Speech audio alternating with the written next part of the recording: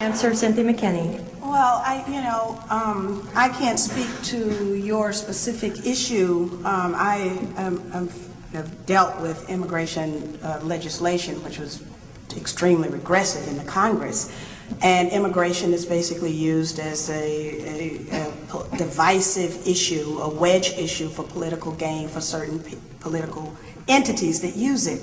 But then if public policy is made with respect for human rights and justice and compassion, in the congressional office, it took us, in some cases, we had people who were waiting a decade to reunite with their families. That's wrong. And so we ought to have comprehensive immigration reform that has as its hallmarks justice and compassion and human rights as well, and we ought to also eliminate disparities, because you're lucky to be here. If you were Haitian, you wouldn't be here. Amen. Thank you.